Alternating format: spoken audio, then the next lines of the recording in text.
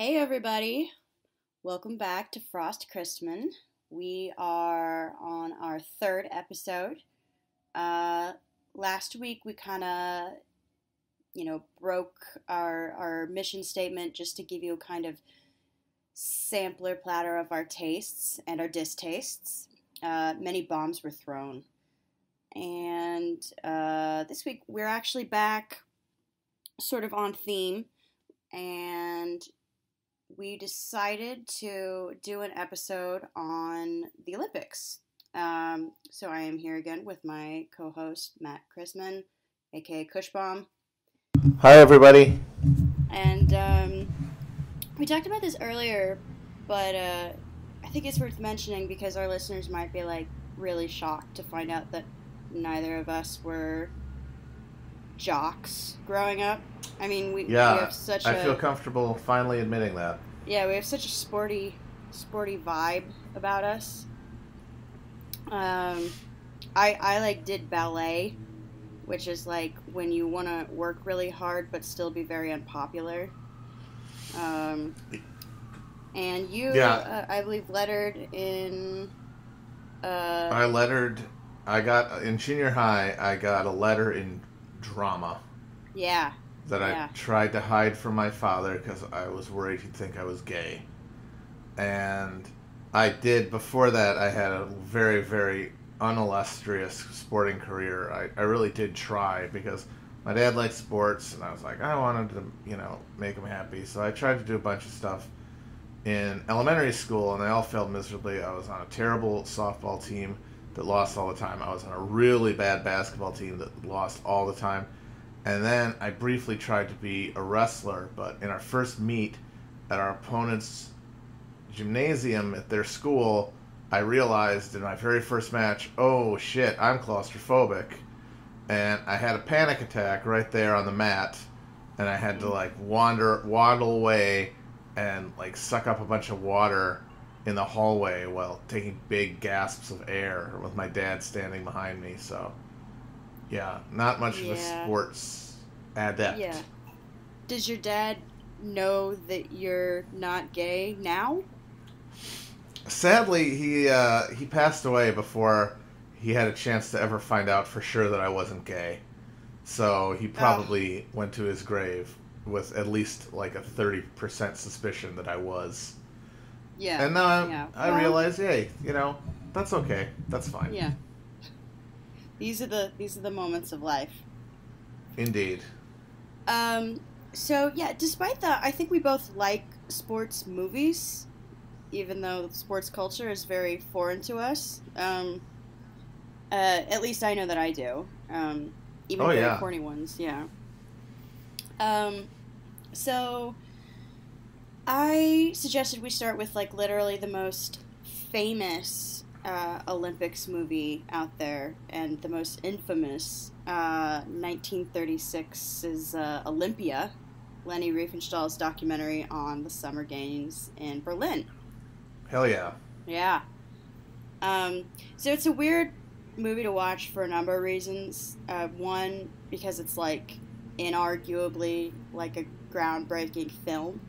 It used these really innovative filming techniques and these extreme close-ups that, had never been used before, and there's weird crane work and shots in the stands, and it's a really influential film that also happens to be a piece of Nazi propaganda. It's over 3 hours long, so I don't think I need to, recommend that anyone who isn't sort of a nerd about this stuff watch it, but it is worth, I think, watching the intro, the first 10 minutes, because it's remarkably stylized.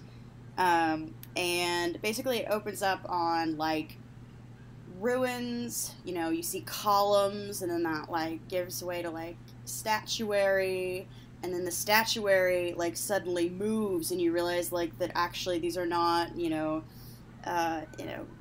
ancient Greek marble statues, but just physically perfect human beings. And then it migrates to sort of this imagined historic Olympic montage, lots of nudity, and then it transitions to the actual documentary, which is, off and on sort of interesting. She does do some interesting things with slow-mo and gets, like, really good sort of shots of athletes in slow motion that otherwise would just look weird and awkward and, graceless. But you'll notice she really, takes her time with the slow-mo on the German athletes and the Polish athletes, and maybe doesn't do slow-mo for certain other athletes. Yeah, one of the things we both noticed was, like, in terms of difference, like, the bodies are incredibly different of what we think of athletes being. Yeah, it's really weird. I did not know that back then that guys would compete in serious track and field events while wearing dress slacks. Yeah. Like, a lot of these dudes, they look like Fred Mertz. Yeah. They look like the chubby neighbor on a sitcom. And they're hurling discuses around. Yeah, like Carol O'Connor is going to win a gold medal for Finland, and in his regular clothes, too. Yeah, it just looks like he just walked onto the pitch like, hey, what are you guys doing? Yeah. And then other ones, like, look like they're starving. Like, some of the runners just look emaciated compared to athletes now. Yeah, not a lot of tone. Yeah. They just, like, look very... like, you can see muscle, but it's only because they have no fat. And the way they play the sports are very different. Like, it's like they didn't know how to play sports yet. There was no, like, perfected, like, technique yet to, it's like something like the high jump or whatever. So everyone would do it a different way and would just, like, flail over the bar. And it looked like none of them are going to make it because they just look like, a mess of limbs, of skinny, starving limbs. We hadn't figured out how to be athletes yet. Exactly. What we see now in contemporary sporting events really is the culmination of like 100 years of experimentation, where people have figured out in every event something as simple as running to something that's more mechanically difficult, like pole vaulting, like the Fosbury flop, for example, that you see every athlete do in pole vaulting. That wasn't invented until the 60s. So before that, people were just basically trying everything. And the 4-minute mile wasn't run until the 50s. And, like, you'd think how fucking hard is it to run? But apparently it takes a lot of experimentation to figure out exactly how to do those things most efficiently. And we're seeing that now. Like, we watch the Olympics and we're watching this perfect distillation of 100 years of sporting experimentation, whereas in the 36 games, it's just people randomly flailing around and hoping they don't kill themselves. Yeah, no, it's insane how much precision now goes into it. And not just with, like, with, like, body types, but, like, with training and with dieting and probably with drugs. And just all a matter of regimentation and, like, just... I mean, like, there are... The overwhelming kind of, like, Nazi tones of the movie come from a few things. One, you see Hitler all the time, which is like... a lot of Hitler. It's just like a lot of shots of like an antsy, jittery Hitler who's probably on all kinds of speed. Oh yeah, he was totally Brolin for all of that. Yeah. And it's super strange too because Berlin's hosting the games, but I can't think of any other Olympics, at least like in my lifetime, where they just keep cutting to, the head of state. Like, it's very weird. It's a distractingly Hitler heavy movie. You kind of expect a bit of Hitler when you're watching a movie about the 36 Olympics, but yeah, there's a lot of Hitler. And just the fact that he's in that uniform, we're just really not used to seeing the guys in the stands kitted out in military ensembles like that with the hats and shit. Yeah. Well, I mean, even, yeah, like, fat-ass Gehring, I think, is in the stands, too. But, you know, everything was wrapped in that. I mean, even Riefenstahl, who somehow managed to avoid being imprisoned because she claimed, oh, I'm just an artist, I'm misunderstood. Like, there are photos of her wearing a uniform, and, like, she also saw people, like, mass executed, and, you know, like, just kind of kept going and ignored it or whatever. But, like, everything has a bit of a Nazi sheen to it. The actual announcements on it aren't, I mean, they wouldn't be, obviously, like, people are trying to be, like, diplomatic, but there are moments where they'll, like, refer to, like, a hurdles jumper, Fritz Pollard, as Pollard the Black, and you're like, okay, that's not a nationality. But it's kind of that the Olympics themselves are, like, kind of a little bit fascist anyway, because they're about, like, bodily perfection. Yes, the triumph of the will, literally. Yeah, they're inherently, you know, gender dichotomy. Remember the thing recently with Caster Semenya, the South African runner who has some sort of genetic anomaly that makes her, like, intersex by some definitions, and people were, like, trying to maybe keep her out of the games, like, yes, sort of creepy stuff. And then, you know, it's all very nationalist, which is, like, you know, at least as, you know, nation is at least as arbitrary as race. So it's, I mean, I like the Olympics, but they got a touch of the fash on them. Yeah. Well, and we're living in the shadow of the 36 games in a lot of ways. Like, things that we take for granted, a lot of them were invented by the 36 games, like the torch bearing ceremony. They were the first ones to do that, and we've been carrying it on ever since. Yeah.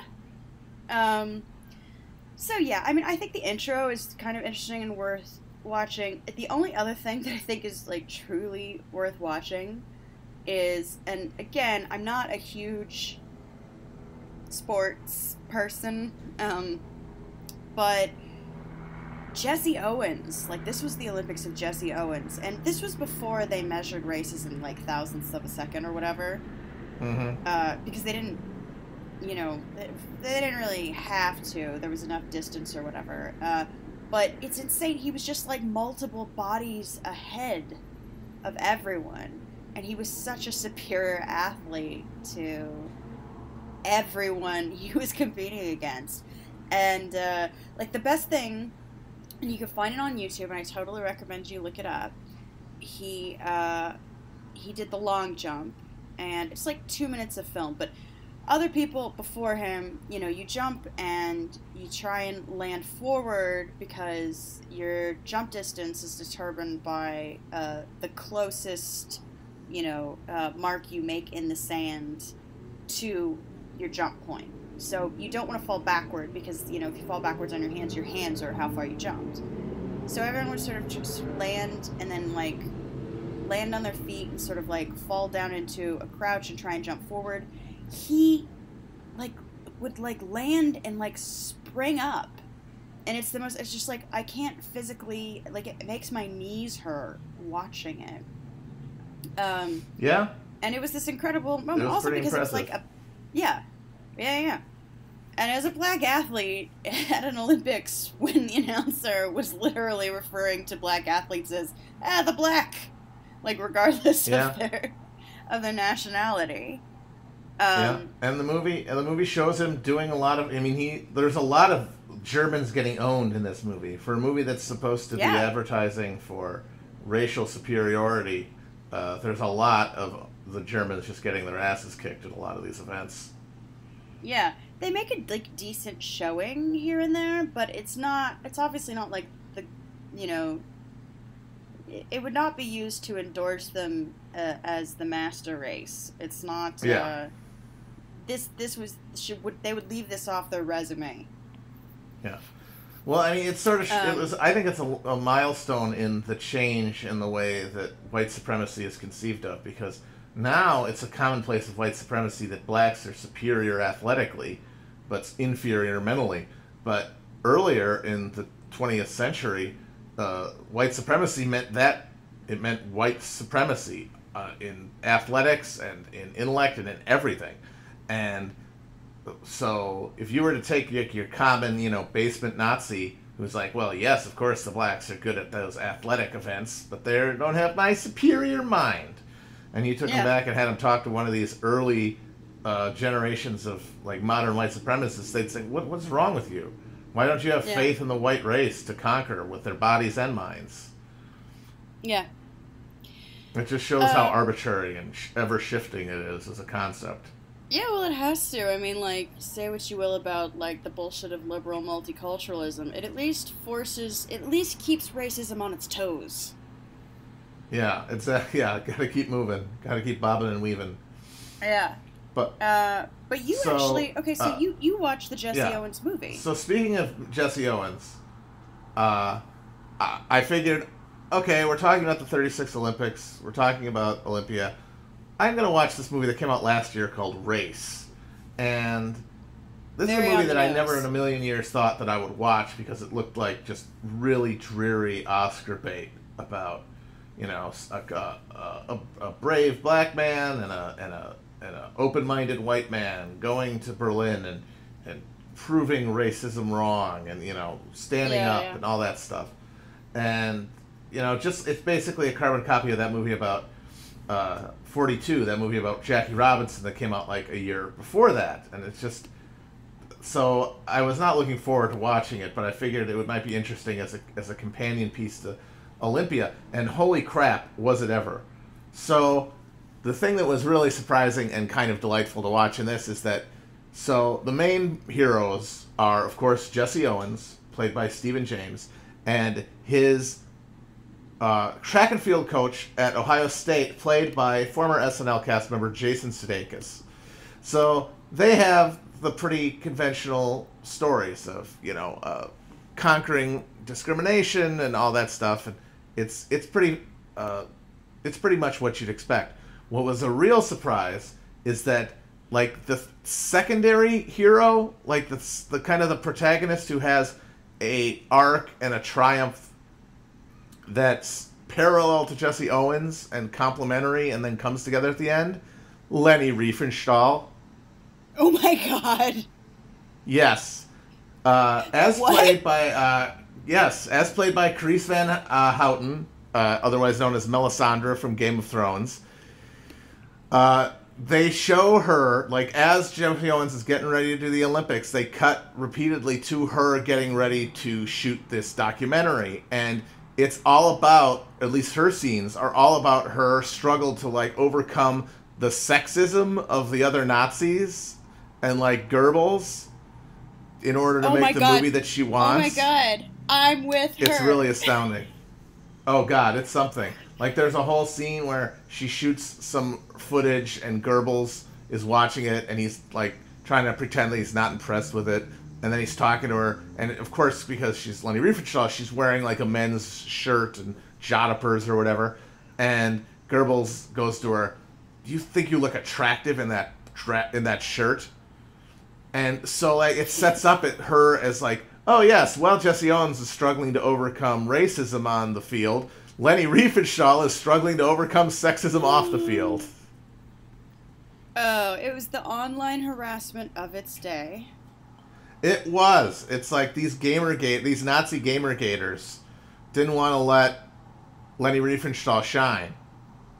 Oh my god. But thankfully she was able, My favorite, I have a few favorite Leni Riefenstahl anecdotes because I think she's a fascinating figure because, like, we moralize art so much now in a way that I think is counterproductive, yet historically we've let actually, like, criminal artists, partake in atrocities.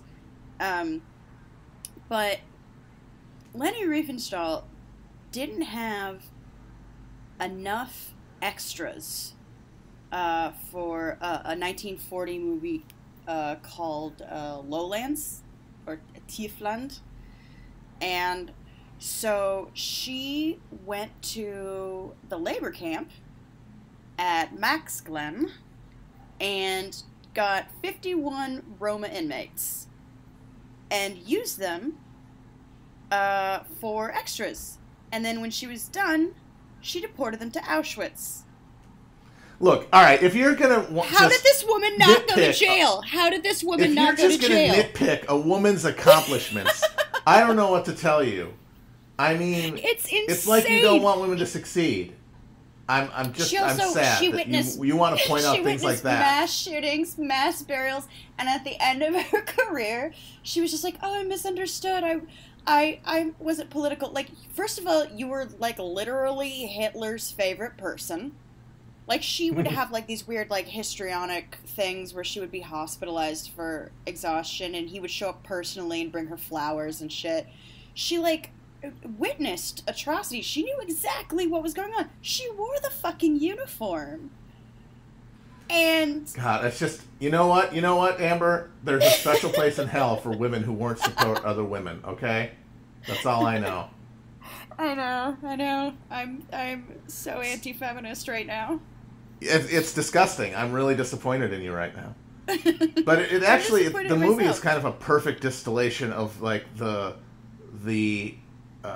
personalized sort of neoliberal ideology of the contemporary sports film, where, like, because there's actually another subplot where people are, and this was based on reality, where people were telling, including the local head of the NAACP, were telling Jesse Owens, don't go to Berlin. People were boycotting it, because it's the fucking Nazis. It was 1936. They'd been in charge for 3 years. And they'd already done a bunch of horrible things. But basically, the tenor of the movie is, well, yeah, if he hadn't gone to Berlin, he wouldn't have been able to have his amazing triumph, which, of course, was a moment of... It's like a Station of the Cross and, like, the progression of racial feelings in America, and so he had to do it. Because it's like his personal triumph was worth more than any kind of, collective action. And Leni Riefenstahl getting to make her movie is like a step forward for women, regardless of the fact that it also helped buttress the Nazi regime. It's liberal representation, and it's a crystalline example of that. And then what did she do to train? Athletes. There's actually an interesting story that a number of anti-fascist athletes boycotted the Olympics in '36 and were going to go to an anti-fascist Olympic alternative in Barcelona. And a number of them were actually in the city when the nationalists rose up and tried to seize power in May of 1936. And some of them actually took guns and helped put down the rebellion in the city. Jesus. I mean, that's a kind of an interesting story. Yeah. But that's the kind of like collective action and like sacrifice for the idea of like principles that would just not register for a contemporary Hollywood movie, and certainly not a contemporary Hollywood movie about sports. Yeah. Well, and how did Leni Riefenstahl try to rebrand later and try and wash that little stink of Nazi off of her? Later in her career, she went and took a bunch of very famous photographs of I think they were the Nuba. Were they? And they're like, yeah. Were they Maasai? I can't remember. I think they were Maasai tribesmen or something. They were tribesmen, and first of all, like the photography itself still has that like Riefenstahl like weird idealized body thing where it's just kind of creepy though, because it's like kind of she poses them and it very like much others their nakedness, and there's all this shit. They're very weird photographs. They look like Vogue photographs. Like they look like from like the 80s, from like the late 80s, early 90s. Like they look like Cindy Crawford would be standing next to them, in like an Armani dress or something. Like they look like that very unwoke fashion photography. United Colors of Benetton. Where they would just use like brown and black people as like accessories to the shot. But allegedly, one of the people that was like following her around and, you know, documenting her documentation of these people or whatever, said, you know, they were filming her, and she, you know, she was so moved at one point that she started weeping, and then she noticed the camera wasn't on, and she snapped up and said, "Turn the camera back on," and then she started weeping again. Like, she's just but again, she's like, oh, well, multiculturalism is in now. I'll just be super woke and take some pictures of some black people from far away. Once again, it sounds like you're hating. Yeah, and, that's very disappointing. Yeah. Why are you gonna hate on Leni? She's just trying to make it in a male-dominated field. Yeah, she didn't make the rules. She's just, you know, she's just trying to get by. She's just trying to make her art. Yeah, man. Okay. So, moving forward to a different Nazi. We got this transition right now. Let's talk about the Disney movie, Cool Runnings. It's a very Nazi-heavy episode. So, Cool Runnings, 1993, feel-good, multicultural liberal schmaltz, based on the 1980 Winter Olympics in Calgary. I watched it with a bunch of Jacker people. I watched it with Neil Meyer, the outreach coordinator, and Chris Maisano, contributing editor. And we forgot to invite, because it was just sort of like last minute, but Ramike Forbes, the designer of Jacobin, was actually Jamaican. But we were texting him throughout, and because also we were sort of like, we had all seen this movie as like children, and we were like, I wonder if it's like horribly racist, and we just didn't notice because we were kids. And I was actually pleasantly surprised. It was not bad at all. And Ramike had a criticism that the accents were like way off, but like, you know, you've lived in a West Indian neighborhood. I live in a West Indian neighborhood now. Obviously, like, people code switch, but when Jamaicans speak patois to other Jamaicans, it is not easy to understand. It would no longer be. They would have needed if they'd wanted realistic accents with them speaking with amongst each other. They would have needed subtitles, no question. Yeah, it would be a foreign film then. But largely, like, I was kind of impressed by it, and sort of like more actually by the success of it. I mean, it was Disney, but it was a movie like primarily centered on like 4 adult black men that like actually like made $140 million. Like, it had like a 14 million budget, and you know, its box office was like 154 million. And it's a weird thing now. I actually kind of can't imagine. I can't think of any other movie like that, and I can't imagine a movie now getting made. It's like, okay, so we're going to make this movie for children, and the leads are going to be John Candy, and 4... Kids love Candy. Yeah. Kids go crazy for him. And like 4 adult black men. Like... Yeah. I don't think if they made that movie now, the coach would be like fucking Taylor Lautner or somebody from totally. Twilight, or like from like that short kid from Hunger Games or something. Oh, totally. And the beginning of it is very much like of its time. It like the intro like, it has those like do the right thing lettering, like that Afrocentric lettering. That was like, very popular. I think they had that too in that other sports movie from that era, The Air Up There with Kevin Bacon. I don't know if you remember that one. Oh, totally. Yeah. And it had like a good like Hans Zimmer soundtrack. There are moments when like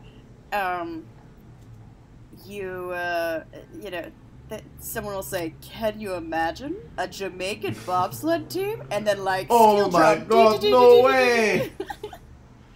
And like what are you almost talking breaking about? the fourth wall, like, and then like a steel drum plays. They never like directly looked at the camera or anything, like cross-eyed. Wah, boing. They came so close. So yeah, I was actually kind of surprised. There are, of course, it is like pure Coca-Cola liberalism, though. Their enemies in this are the East Germans, the bad guys. But they really G-rated their aggression against the Jamaican bobsled team. Like,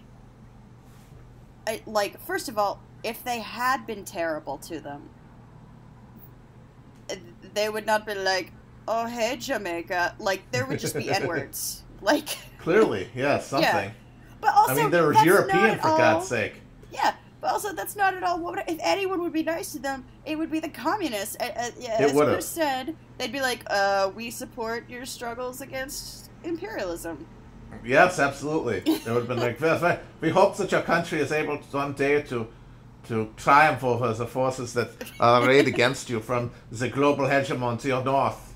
Like, how much of it is just that, some of it I think is obviously red baiting, but how much of it is just that accent sounds scary to us? Oh, it's so, oh, come on, it's so creepy. It's just the creepy. German, especially because remember the East Germany, a large part of East Germany was Prussia, and the Prussian accent, that's the scariest German accent. Because like Bavaria and stuff that's like the Schwarzenegger accent. That's like the Werner Herzog. So it's like you got a mouthful of bratwurst. Oh yeah, but the Prussian accent is that's the we have ways of making you talk accent. Yeah, and it's by far the most menacing one. So yeah, I mean, like there's like whatever they make Rastafarianism references. There are so few Rastafarians in Jamaica, by the way. There are probably more Rastafarians in New York City than there are in Jamaica. Like, it's incredibly fringe religion.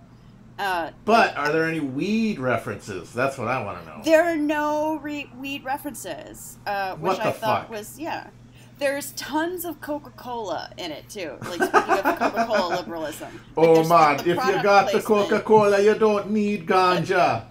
It does more for you, man. I don't think they ever even, drink beer in it. Although they are at a bar at a very pivotal scene when they get in a bar fight with these Germans. And it's Calgary, which is, the kind of the Texas of Canada. Yes, Alberta, yeah. Tar sands, baby. Yeah, so they're at this, redneck bar. And it's supposed to be kind of fish out of water, but, I actually don't think it would be that much because, country music is very popular in Jamaica. This is a thing I learned from living here. They love honky-tonk. Interesting. Yeah. But, yeah, all this culminates in, a bar fight, but they're not, maybe they were drinking a beer. It's also incredibly G-rated. But, So they're, at a bar, but they're not even really drinking or anything? Yeah, there's no insinuation that, you got in a bar... people get in bar fights because they get too drunk. People don't get in bar fights because bars make people aggressive, because the setting is aggressive. You get too drunk and then you get aggro. But it's all very gentle. That couldn't have happened in real life, though, right? They didn't fight one of their other teams. Okay, well, I feel like people would have found out what actually happened. Yeah, because that sounds highly unlikely. So the actual, and you can look this up on, I think there's a Business Insider article on it, and I think there's a Daily Beast article on it, about, the real Jamaican bobsled team, which I think real Jamaican bobsled music. And you know what happened? Dudley Stokes, who was on the team, he went on Reddit and did I think an AMA. Oh, cool. Yeah. Okay, so it's completely made up. Everything is made up. God damn it! Yeah. I don't know what to believe in anymore. Let me just read you this part. I got into bobsledding because I was told to go. I was in the army at the time. The colonel made the suggestion to me, and because I was captain, do as you're told and obey orders. There were two Americans, George Finch and William Maloney, who were big into pushcart racing and thought it translated well to bobsledding. By the way, pushcart racing is it's like boxcar derby stuff, and it's big in Jamaica. Mm-hmm. You mix that with the Jamaican athleticism, and they thought it could work with some of our track athletes. They couldn't get anyone to actually do the sport, so they went to the Army and colonel, and that's how I became involved in. Once there, I was hooked. So, like, in the movie, they're like, well, they just took a bunch of track athletes, and then, you know, that had Olympic aspirations, but, like, you know, by pure happenstance, like, tripped during the qualifying run, and so they're just like, well, we'll just switch to this sport. You know, they just organically decided, and what do you know? One of the great bobsledding coaches and Olympic gold medal winners just happens to live on the island, and it's John Candy, and he's gonna trade him, and it's gonna have the pushcart driver who happens to be the best friend of one of these people that wanted to be in the Olympics. He's gonna have him be their fourth man, and it's like, it's just all like, you know, perfect, serendipitous, you know, all this stuff. No, what happened is that two American businessmen kind of, like, bullied the Jamaican army into, like, taking people, like, out of the, I mean, you know, well, recruiting people or whatever. But, I mean, come on. They said, like, do as you're told. Was like, yeah, I mean, you're in the army, yeah. You don't have a lot of options. Yeah. So, like, obviously, like, we all love a training montage. They have an excellent training montage. But, like, they trained pretty extensively in, like, Austria and, like, upstate New York. And they didn't, like, they weren't, like, doing it in like, you know, they got to be on ice. They made it seem like they had no way of being on ice until they got to the Olympics. Also, like, the way they sort of portrayed the sport is very wrong. They, like, made a lot of jokes like, oh, they can't walk on ice. But, like, you have spikes on your shoes. Yeah, right. Yeah, they're like a cleat or whatever. Mm-hmm. So, actually. But, yeah, it's actually, like, this very... And also, you know, by their own account, they're like, we were treated incredibly well by the other athletes. Like, there was, like, a feeling of camaraderie. Everyone was kind to them. Now, what actually did happen is that, you know, they had this crash. And they did actually cross the finish line. They did not hold it above their heads the way they did in the Disney movie. But they, like, stood up and, like, pushed the bobsled across the finish line. They used actual crash footage too from the, you know, from the Olympics. See, that's good. More sports movies should be willing to do that. Yeah, yeah. To just, like, if you have the actual footage, just use it. Yeah. Your goofy reenactment does not give it anything that it wouldn't otherwise have. Yeah, and also, like, pushing over the finish line, like, that's still pretty moving. Holding it above the head just looks insane, actually. Yeah, yeah. What are you doing? That's too much. Well, the question I have is, realism question I have is, when they were doing this, did the crowd go? The slow clap. But in the best, like, way possible, in the most Coca-Cola liberalism way possible, like, who started the slow clap? The East Germans. Of course. Because then they respected them. Because and guess what happened, like, a year later? Wall came down. Yep. Boom. Yep. QED. Those things aren't unrelated. Mm-mm. Yeah. So, yeah, and also, like, it is a terrifying crash. They, like, lost control of it at, like, they're going, like, 85 miles per hour. And, yeah, it's like, insane. Bobsled, all those, the ones that go down the track, all those Winter Olympic sports are insane. Yeah, those people are nuts. Insane. It looks, when you look at it, you're like, oh, this looks fun as hell. Like, it looks like a roller coaster on ice. But then you're like, oh, yeah. But, like, you can, like, break every bone in your body and die under the weight of this metal. It's almost, to be honest, kind of irresponsible Yeah. That What are you makes people people doing? like, oh, we're just gonna throw some Jamaicans on there. It'll be novel. People will love it. You know, these Jamaicans, they're so naturally athletic. Yeah. Yeah. Two Americans. There was no John Candy. Um, yeah. There is none of that. But it's a sweet movie, and for all its kind of liberal bullshit, it's kind of well made, and it's like a decent movie. It's just a palace of lies. Well, I just can't wait for the inevitable remake starring Usain Bolt. That seems Oh my like god. that's got to happen, right? It's like because he's going to be finishing with his career. Probably this is his last Olympics, most likely. Most successful track athlete basically ever. Yeah. It's like this, and very The fastest charismatic. And man it's in like, the what do we world. do with this guy? Fastest man in the world. What do we do with this guy? Some brain dead idiot after hoovering up an entire day's worth of coke at a movie studio. They looked at that footage of him like getting interviewed after he won again, and it's like, Cool Runnings, do it, bring Yeah. it. That's it. We don't have to fake the accent. He could do it. Yeah. Yeah. And it kills. So that Cool seems Runnings like that's gonna happen. Was incredibly successful. It Yeah. It's like, and that's it. massively Like, they're always desperate. It's like, oh, what do people recognize? Oh, people have good associations with that movie. They love Usain Bolt. Mm-hmm. That's a guaranteed box office hit. Let's make it happen. He hasn't- We're talking about it. It's already being talked about it. Oh, Those totally. papers are being signed. I guarantee you that's Totally. going to happen. He hasn't had any scandals or anything. They could still keep it G-rated, Yep. or at least like a It's inevitable. cartoon or something. Something. They're going to have to.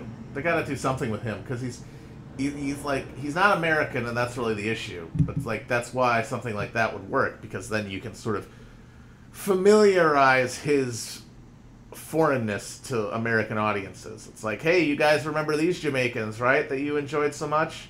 Well, here's another one. I gotta say, I think Cool Runnings sounds like it's so much less offensive than the Jesse Owens movie. Well, I mean, it does not have any parts where it takes a leading Nazi propagandist and makes her sort of like Melanie Griffith in Working Girl. So I'm going to go with, it's way less offensive than the Jesse Owens movie. It's just pretty so astounding. weird. I went into it thinking like, oh, they're gonna make like these like cartoonish, and I knew actually I had researched ahead of time that the story was bullshit. But I mean, I'm definitely one of those people that doesn't. It's not that I don't fault biographical movies for taking liberties or whatever. Mm-hmm. I just have also a secondary sort of consideration for them, where it's just Right. like, this is not a good biography. But for a fucking Disney movie for kids, it's fine. It's completely fine. It's an acceptable piece of children's entertainment, made in the legacy of a man who hit Nazis. Yeah. Well, It so all we've comes full discovered circle. today that of the movies we talked about, the one that's the most insidious and problematic piece of propaganda is the feel-good Jesse Owens wins the race movie. Absolutely. Followed by the actual Nazi propaganda with And Cool then, Runnings, the Disney film, well in the rear. Yeah.